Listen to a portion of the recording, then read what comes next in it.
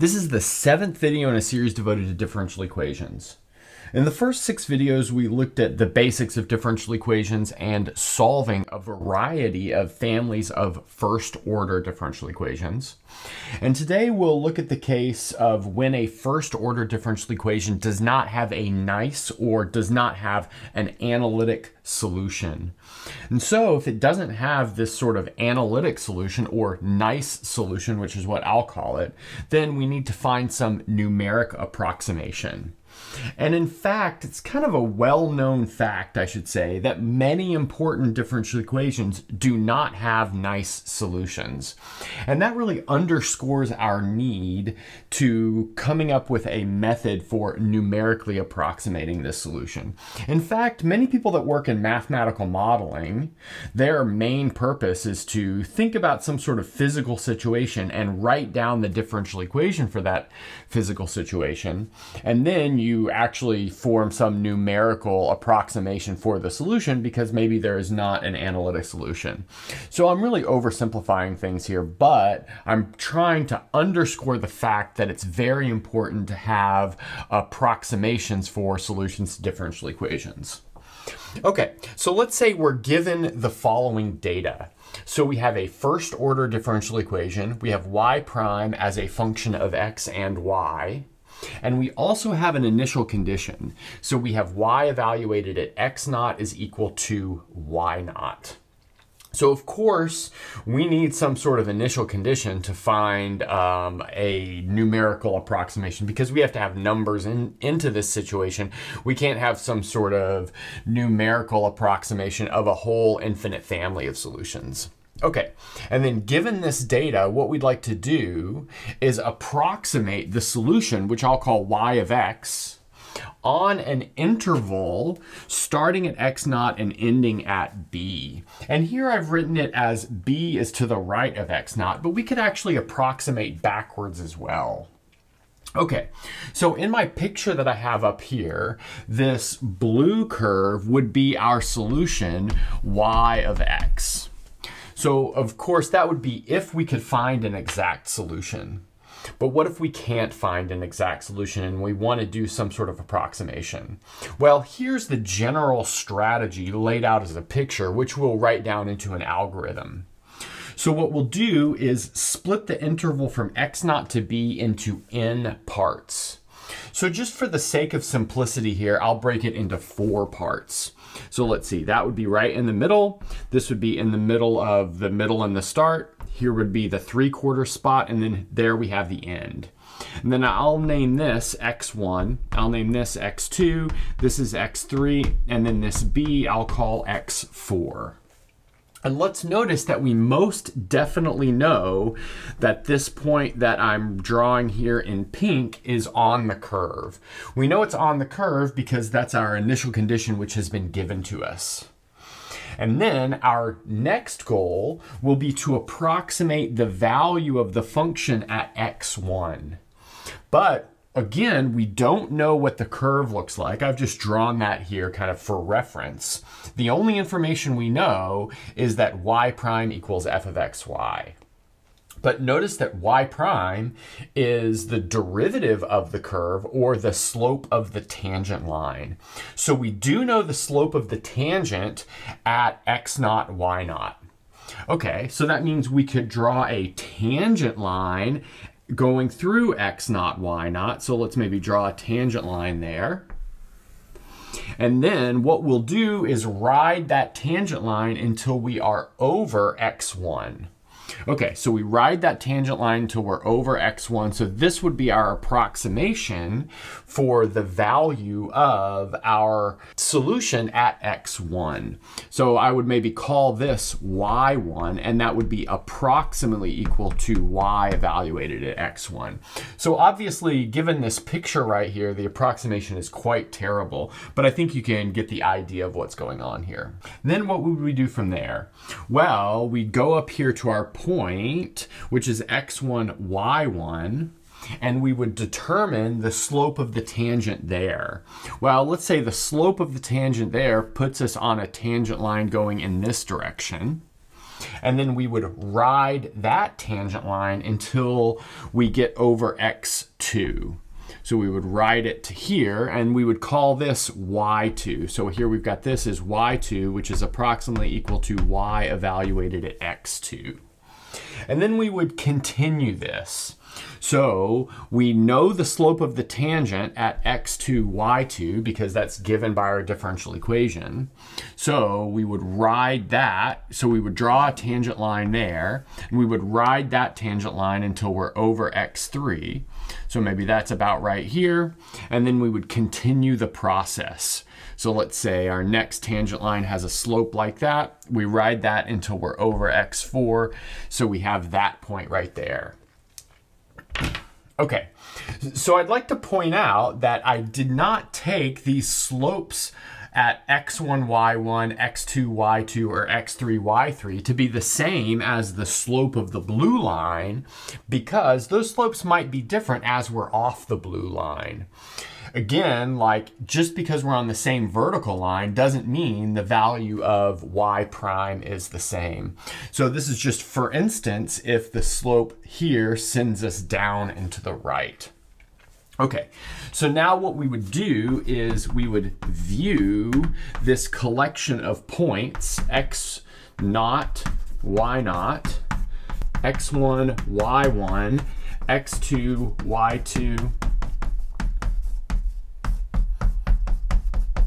x3, y3, and x4, y4 as some sort of approximation of y of x.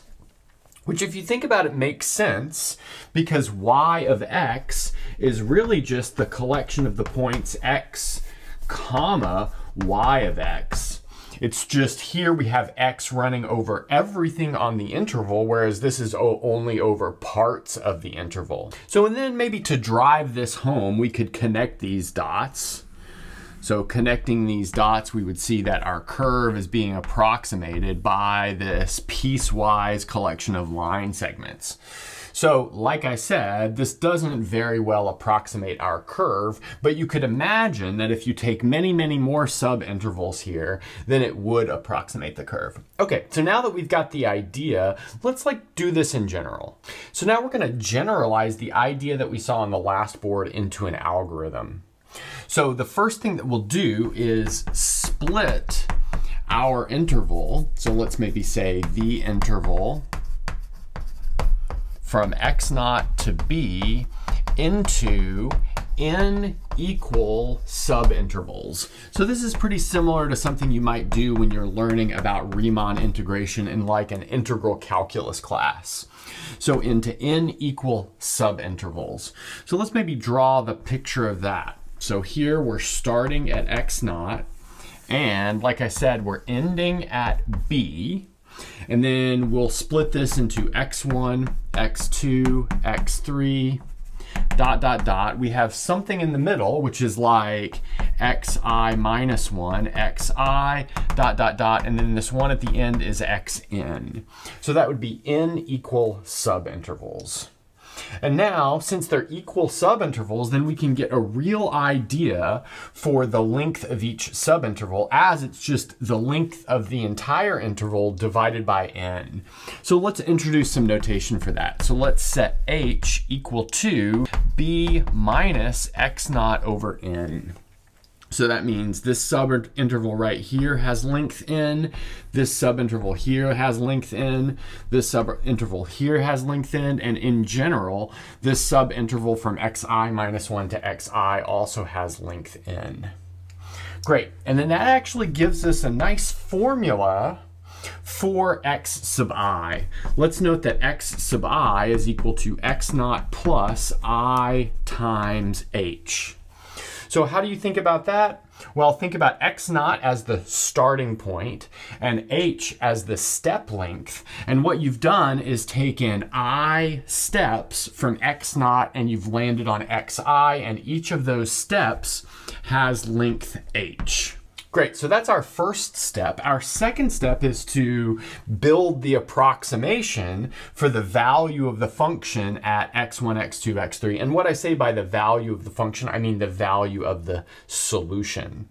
Okay, so we're given the data y prime is equal to f of xy, and we've got an initial condition right here. So let's recall that we have f of xy equals y prime, but by the definition of the derivative, that's equal to the limit as delta x goes to 0 of y of x plus delta x minus y of x over delta x. So like I said, that's just the limit definition of the derivative. But now this is approximately equal to, for small values of h, so let's say here, small h, this difference quotient where we've replaced delta x with h. So this is, like I said, approximately equal to y of x plus h minus y of x over h, where h is this object that we've defined above. So maybe I'll put this in a box just so that we have it. Okay, but now let's look at what we've got. We can look here at this f of xy, and then here at y of x plus h minus y of x over h, and note that we can easily solve for y of x plus h. And if we do that, we get y of x plus h is approximately equal to y of x plus h times f of xy. So that may not seem super helpful, but notice what it does. It allows us to find the value of y at x plus something small in terms of the value of y at x plus something having to do with the derivative, which we know is equal to this function right here. Now we'll use the fact that x of I plus 1 is equal to xi plus h, and that gives us the following formula. So we have yxi plus 1 is approximately equal to yxi plus h f xi y evaluated at xi. Here I've put the dependence of y on x back into this equation because we'll kind of need that for where we're going. Okay, so just to reiterate what we've got here. So notice we know y of x naught equals y naught, and that'll allow us to approximate y of x1, just entering I equals 0 into this equation. And then we can compound that over and over and over again and approximate the value of our solution at all of these points. Okay, so let's see that. So this is where we left ourselves off, the ability to approximate the value of our function at xi plus 1 in terms of the value of our function at xi. And that motivates the following iterative definition. And so here I'll call this yi plus 1 is equal to y sub I plus h f of x sub I y sub I. And this is going to be true for all I between 0 and n minus 1. And so what this gives us is an approximation for, well, our goal approximation, which was the value of our solution at all of those points xi. And in fact, what we have is y evaluated at xi is approximately equal to y sub I. So we've just done this rule over and over and over again. The approximate equal to changed to an equal to, because we're defining these points y sub I, which themselves are meant to approximate the value of our function. Okay, so now let's kind of see how this goes, maybe in order. So we start off knowing the following thing. Y evaluated at x naught is y naught. That's our initial condition. And you might say, well, how would we find that? Well, maybe if we're a scientist, we would find that by taking some data or something. Okay, and then from there, we can calculate all of the other values of y sub I. So in other words, we have y sub 1 is equal to y naught plus h f of x naught y naught. Great. And what this gives us is an approximation for y evaluated at x1. So we're calling that y sub 1. And then we can do it again, and we'll get y2 is equal to y1 plus h f of x1, y1. And what this gives us, y2 is an approximation for y evaluated at x2. And then next, we would have y3 is equal to y2 plus h f of x2, y2. And what that's giving us is y3 is an approximation of y evaluated at x3. Great. And then, well, where is this ending? Well, this is ending at like our decided upon ending point, which is b, in other words, x sub n.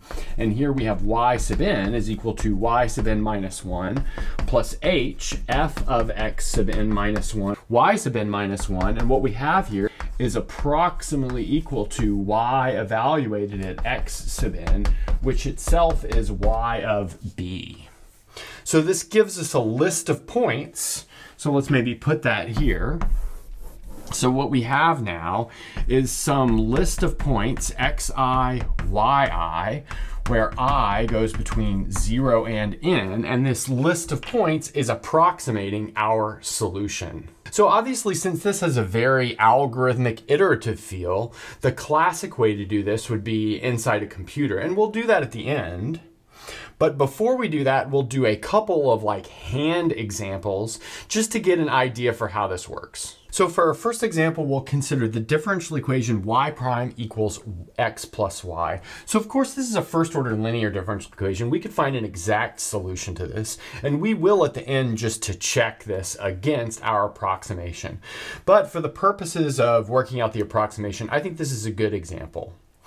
And what we'll do is approximate y of 1 given y of 0 equals 1 using 4 subintervals.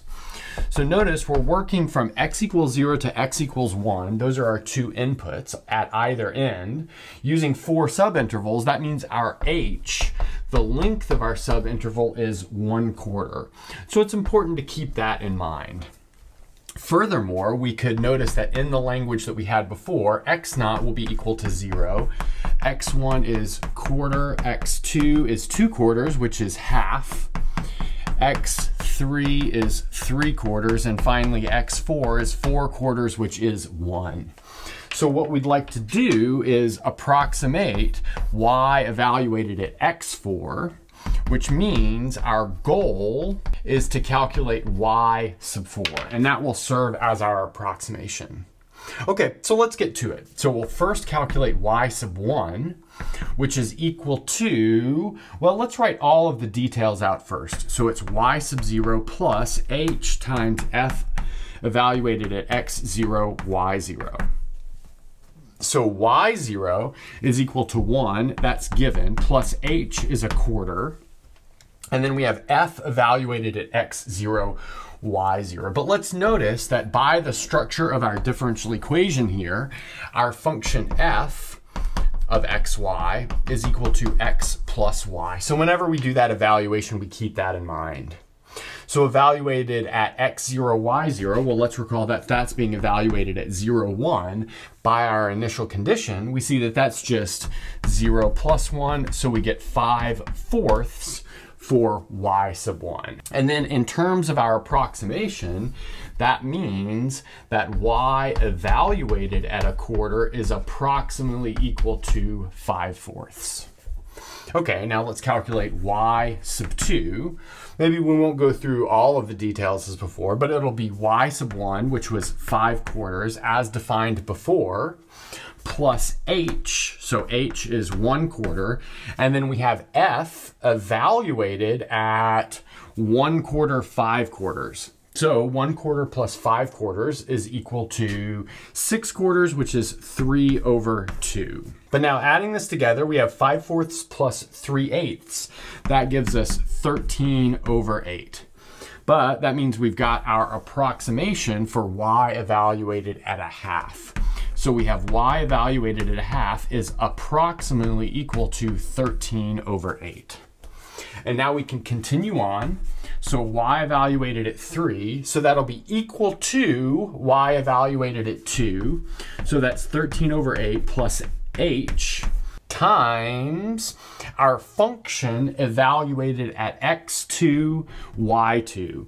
So that's going to be 1/2 plus 13/8. Again, that's because of our function up here. Okay, so now doing this calculation, which is not so bad, you get 69 over 32. And that's so that's for y of 3. So that means y of 3/4 is approximately equal to 69 over 32. Great. Now we've got one last step. So y sub 4 is equal to y sub 3, which was 69 over 32, plus h, which is 1/4. And then we have f evaluated at x3, y3. So that's going to be 3/4 plus 69 over 32. And again, that's an arithmetic problem, and you can calculate it to be equal to 369 over 128. Great. And so that gives us our final approximation. And so our final approximation here, y of 1 is approximately equal to 369 over 128, which is about 2.882. Nice. So again, since this is a first order linear differential equation, we can actually find an exact solution for this. And we won't work out the exact solution. Look a couple videos ago and you'll see how to find an exact solution to a first order linear differential equation. But what we'll end up with is y is equal to 2e to the x minus 1. So that's our exact solution. So let's maybe put here, this is the exact solution. And now if we evaluate that at 1, well, we're going to get 2e minus 2, but that is approximately equal to 3.44. 3.44. So you can see our error is a little bit more than a half. That's the distance between 2.88 to 3.44. So the error here, I would say, is quite large. But that being said, we did use a pretty large h value of 1/4. So taking that into consideration, I think this approximation is actually pretty good. Okay, so now let's get rid of this and we'll look at a broader description of this type of approximation, as well as a second approximation. So now that we've gone over our first method for approximating numerical solutions to differential equations, and that first method is called Euler's method. I don't think we said that out loud, but just to be fair, we'll call that Euler's method. Here I've got a blueprint for more approximations. And these are maybe so-called order 2 approximations, whereas Euler's method was an order 1 approximation.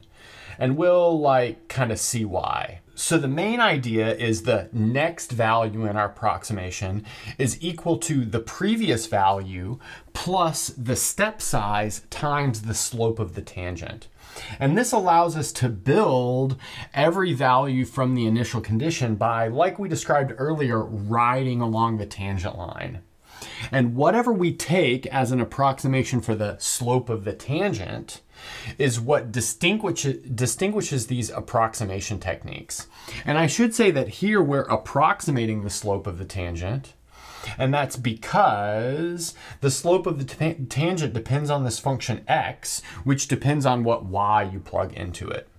Okay, so last time we just took the slope of the tangent to be what's happening at xi, yi, but a more general way to do it is to take the approximation for the slope of the tangent to be some sort of weighted mean of what's happening at xi, yi, and then what's happening some point between xi, yi, and xi plus 1, yi plus 1. Okay, so how do we get a point between xi and xi plus 1? Well, we scale it by h over 2 rho. And now let's notice that if rho equals 1/2, well, let's point that out real quick. So if rho equals 1/2, then this xi plus h over 2 rho turns into xi plus h. That's because the half and the rho will cancel, but that's exactly xi plus 1.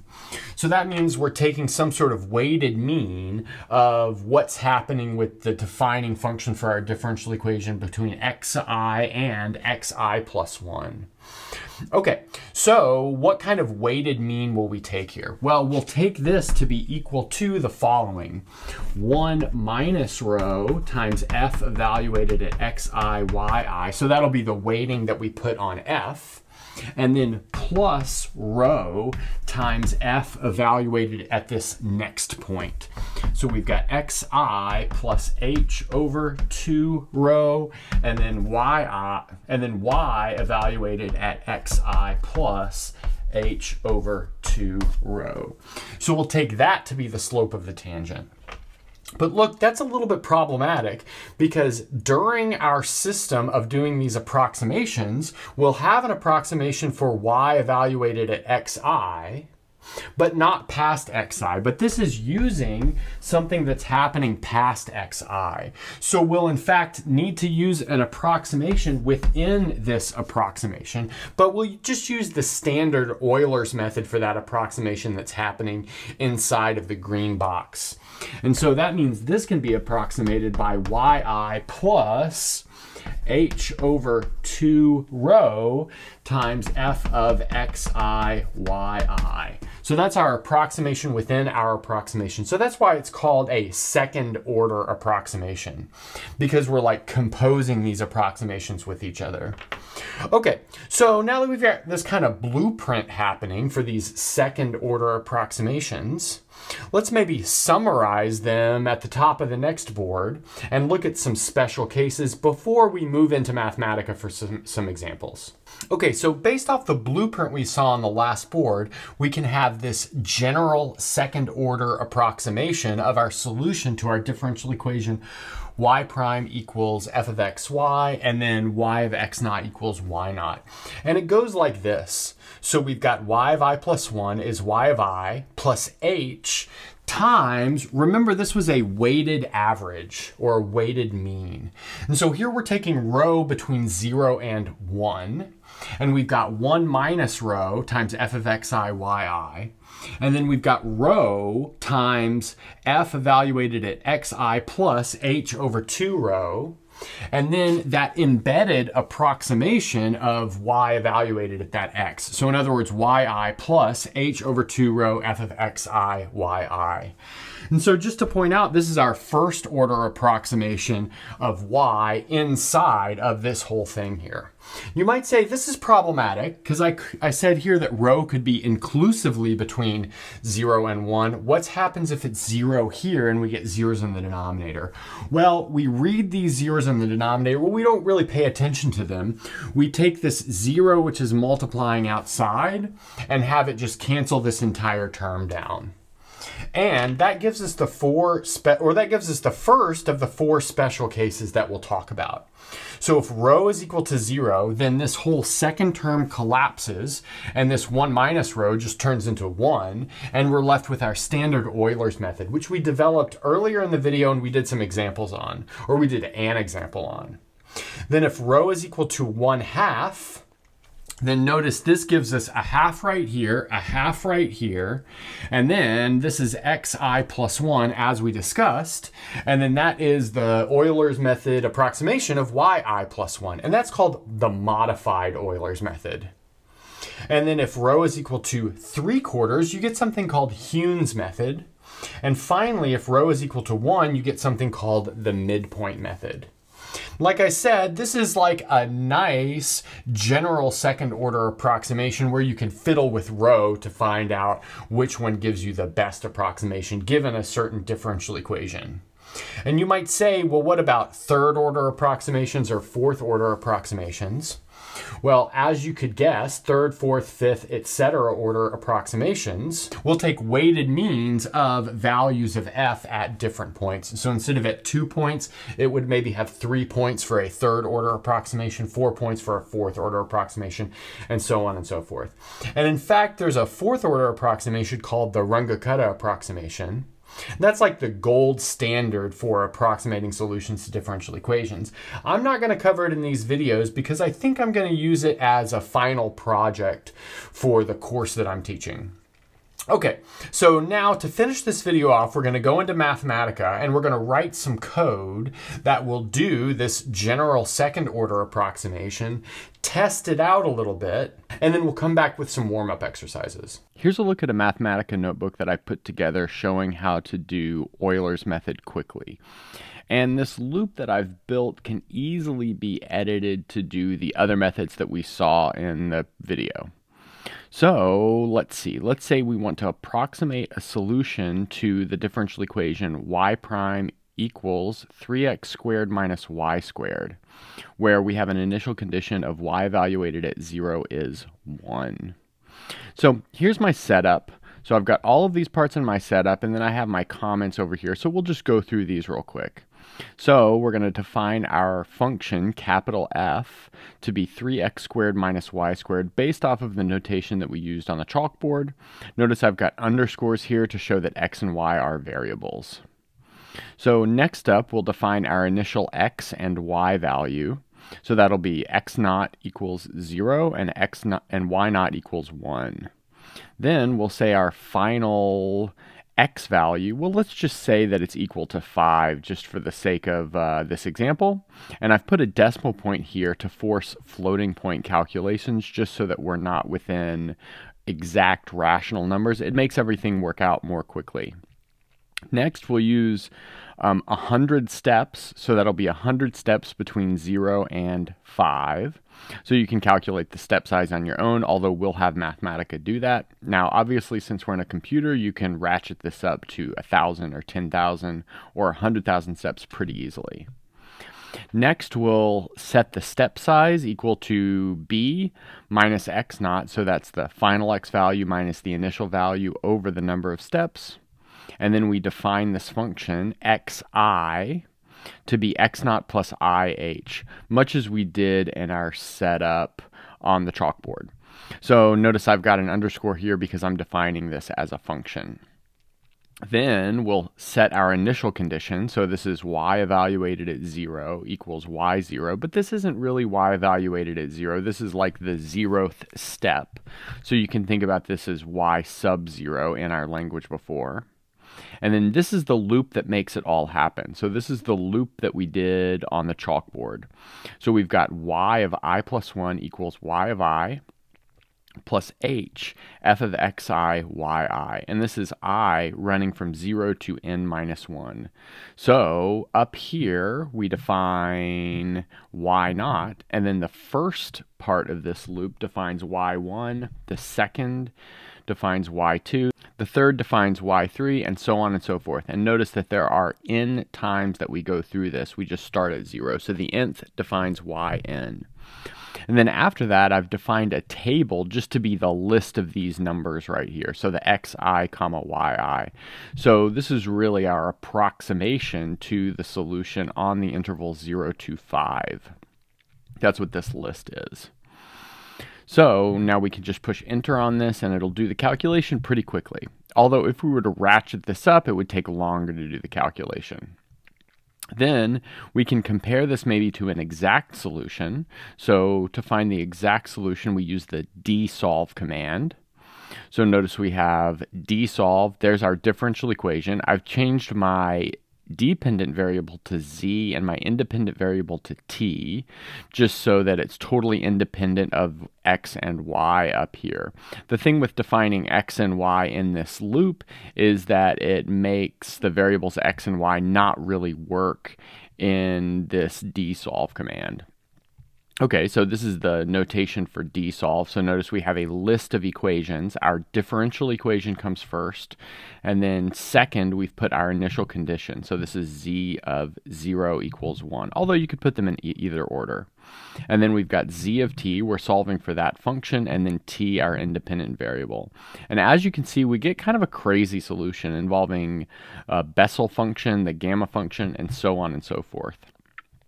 So what I've done down here is I've taken this solution and set it equal to the function g. So I've got g of t equals zt with this slash dot. That means we replaced z of t with this solution that we've calculated up here. And then I have this double bracket 1 because you notice that we've got a list right here. and that's just taking out like the inner part of this list. Okay, so let's maybe make this calculation. So this actually takes a little bit longer.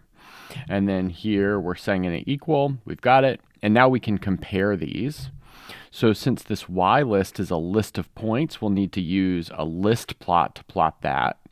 And then we'll use just a normal plot function to plot the function g, which is our exact solution. So I have made my plot style red and thick for the function g just so that we can see it a little bit more easily. And then we just run this and you see that we get a pretty good approximation. Notice these dots are kind of going all over the place with respect to the curve, but they don't differ by very much at all. And if you want to, you can change the order of P1, P2, and that changes which of these is on top, if you will. Another thing we could do is go up and say, well, maybe I'm really interested in just between 2.5 and 3, and we can get a zoomed in view of what's happening. So we can see these individual dots right here versus our exact solution. Next, we can calculate our error at x equals 5. So since we have 100 steps up here, that means the 100th step will be the step when x is equal to 5. So that means we'll need y of the 100th step, but that's just g minus regular 5. So notice our error is like pretty low, so that's cool. And then if we wanted to, this is maybe not super worth it, but we could write all of this as a standalone function using Mathematica's built-in module command. So notice I've got this function that I'm calling Euler. So it takes an input of a function, the initial condition, the final value of x, and the number of steps, and it produces an approximation. So notice here, this is producing an approximation to the function, or to the differential equation y prime equals 2y, where our initial condition is an x value of 0, a y value of 1, and then we have also a final x value of 2, and then 10 steps. So that's why we have 10 points right here. Remember, the approximation is just a list of points. Okay, well, we could do maybe 100 steps to get something larger, and notice it does it quite quickly. Or we could do 1,000 steps to get it to be even larger, and it does it still pretty quickly. And notice the last term here is 2, 54 and change. But if you were to solve this differential equation exactly, you would clearly get e to the 2x, so that means this number right here at the very end should be about e to the 4. So let's calculate that to see if it is. So if we calculate e to the 4, we see that we have 54.5982, but look, that's a pretty good approximation here. Okay, so now looking back at this loop for Euler's method, how could we easily tweak this to find an approximation for a different differential equation? Well, let's say we want to approximate a solution to the differential equation y prime equals the sine of y. Well, we could just put the sine of y there. Then let's maybe change it here so that we know what's going on. So sine of y. And then let's maybe use the same initial condition of 0, 1. And now let's go up to b equals 3, and let's continue to use 100 steps. So we could run it, and we've made the approximation, but in order to get a feel for what's going on, let's find the exact solution down here. So this would be sine of z of t, just given the fact that we've changed the name of our independent variable. And let's notice we get a little bit of funny business for the solution, but I think it should all work out in the end. So we're going to bring this down again. So we've got sine of t, and we've got our g function defined, and now we can compare the two solutions. So on the interval from 2.5 to 3, notice our approximation is not as good this time. But it's maybe not quite as bad as you might think, given that this range over here on the y-axis is not really that great. So let's maybe look at the whole plot from 0 to 3. Recall that in this case, we only need to go from 0 to 3 based off of our final x value.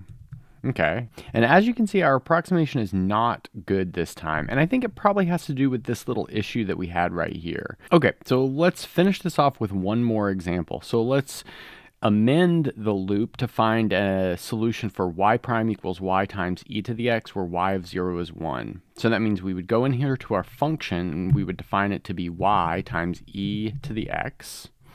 And then notice we've got our x of 0 is 0, y of 0 is 1. And then let's say our final x value is 2. So we've got b equals 2. And let's use 1,000 steps here. Okay, so if we push shift enter on that, we'll make the list. And now let's calculate the exact solution.